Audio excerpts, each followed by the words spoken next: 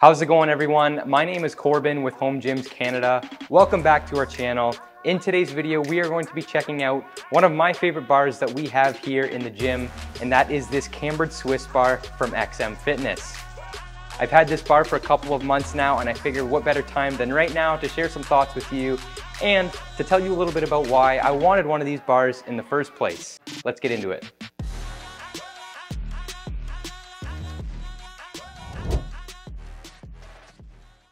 As per usual, we are going to start at the very beginning, which in my case was with the packaging and unboxing process. And to say the least, it was excellent. The package arrived with no rips or tears in the cardboard, and the bar itself was in excellent condition as well, with no scratches or blemishes on it, which is to be expected, but nonetheless, good job XM Fitness. Now, the reason I wanted one of these barbells in the first place is because I fell victim to poor shoulder health, and I couldn't really bench without irritation using a traditional barbell. On top of that, I also play a sport called para ice hockey, more commonly known as sledge hockey. This sport is extremely demanding on your shoulders, and this bar has given me the opportunity to continue pressing without that irritation I was accustomed to before. One thing I specifically like about this barbell is the cambered design, which is going to allow for a more pain-free and in some cases a deeper range of motion. Before using this barbell, I felt more and more discomfort the deeper the bar got into the lift. The reason I'm able to tolerate a greater range of motion is because this bar utilizes a neutral grip instead of a pronated grip. A neutral grip is going to take the majority of the stress off of your shoulders and move more of the load to the triceps. This bar offers 3 different neutral grip positions, all with a pretty aggressive knurl, which is going to provide a nice grip. For those of you that have been around the channel for a while, you know that we like a nice, decent knurl.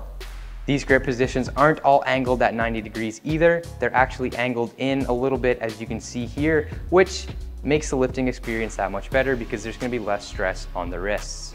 The main component here in the middle is powder coated in a black textured finish, which is going to provide a little bit of resistance against corrosion. On either end, both of the sleeves are coated in a chrome finish. It doesn't seem very high quality. Like I said before, we've had this bar for a couple of months now, and there's already quite a few scratches and blemishes on the sleeves. Doesn't bother me too much, but just felt like I should add it in the video. This bar measures 6.3 inches in handle width, which is going to be big enough for the bar to feel nice and balanced in your hands.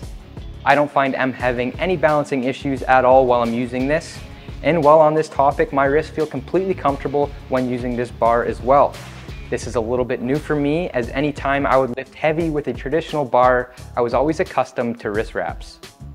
Now, one of the more common questions I get asked about this bar is how much does it weigh?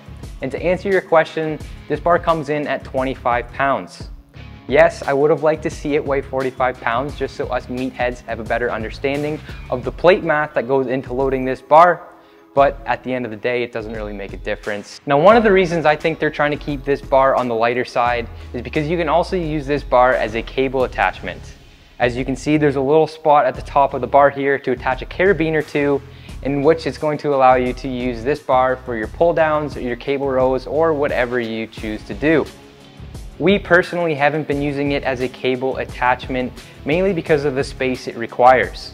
Our cable machine is in the corner of the room, and it is painfully awkward to maneuver this bar around to use as a cable attachment. Another reason that we aren't using this as a cable attachment is just because of how many cable attachments that we have here in the gym. Why struggle to try and use something when you have something else that does it completely better?